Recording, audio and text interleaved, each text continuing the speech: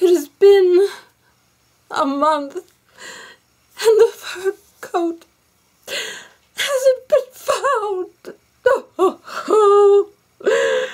Oh, we were forced to return home without it. It's somewhere in the bottom of the Antarctic. And the fur jacket and blanket and I had to return home alone. And I just don't know what we're going to do without the fur coat. It's so sad. And, well, the picture was over, but now we're going to have the premiere.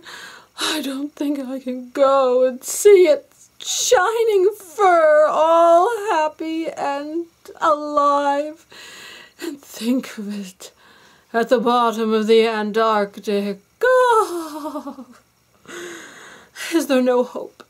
The guide said they would keep on looking, but I don't know if there's much of a chance for the fur coat. It might be truly gone this time.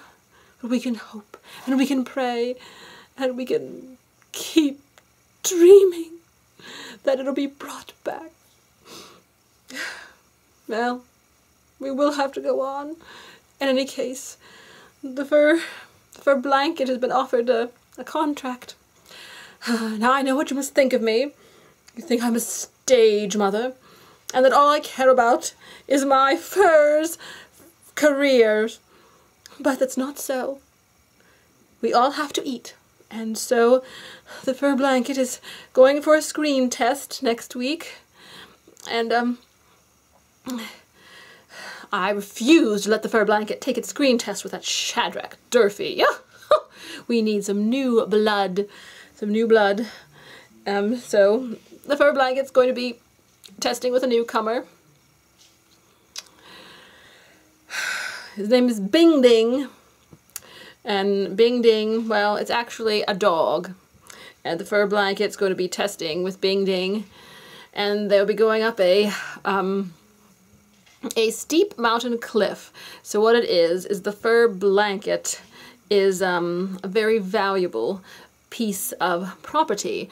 And this family, they're going out for the day, and somehow that the blanket is accidentally blown away by the wind, and it's stuck atop a high mountain. Well, not mountain, but, you know, a little cliff.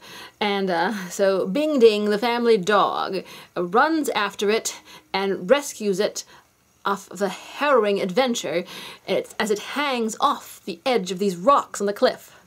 So, well, Bing Ding is a nice German shepherd, so I'm hoping he and the fur blanket will get along okay. So that's that, and the fur jacket just likes to help me around the house, help me at home. It's such a nice homemaker. But we still think of the fur coat daily. I keep wishing and hoping there'll be word. Maybe there'll be word tomorrow, just maybe. Keep hoping.